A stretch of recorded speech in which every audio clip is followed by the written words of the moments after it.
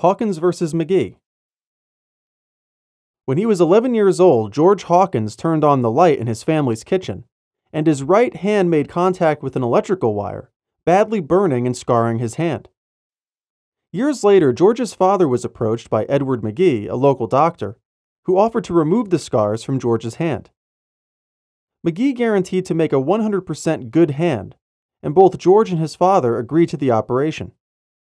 Unfortunately, the operation failed, and because McGee had used a skin graft from George's chest area, it caused the palm of George's hand to grow thick hair.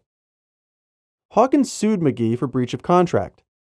The trial court instructed the jury that if Hawkins was entitled to relief, it should award him damages based on pain and suffering from the operation, as well as any additional ill effects he suffered from the operation beyond his existing injury. The jury awarded $3,000 in damages to Hawkins, but McGee moved to set aside the verdict as excessive. The trial court agreed and said that if Hawkins didn't return the damages awarded above $500, the verdict would be set aside. Hawkins refused, and therefore the trial court set aside the verdict. Hawkins appealed to the New Hampshire Supreme Court. The issue on appeal was what damages would be appropriate to award Hawkins.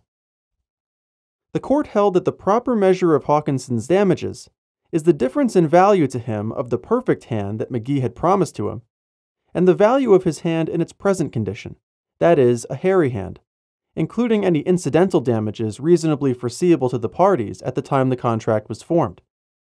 Therefore, the jury was correct in finding that McGee breached a warranty for the success of the operation based on his 100% guarantee to Hawkins.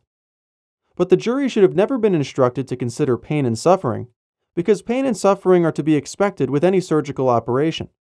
This was part of the consideration Hawkins agreed to under the terms of the agreement. Additionally, no damages should have been awarded for any worsening of Hawkins' hand by the operation, as damages can be sufficiently awarded based on McGee's failure to follow through with his 100% guarantee. Hawkins versus McGee, known for good reason as the hairy hand case, is one of the most widely known cases in contract law and was made famous in the classic film, The Paper Chase. If you found this video helpful, you can explore all of our content by visiting us at Quimbee.com.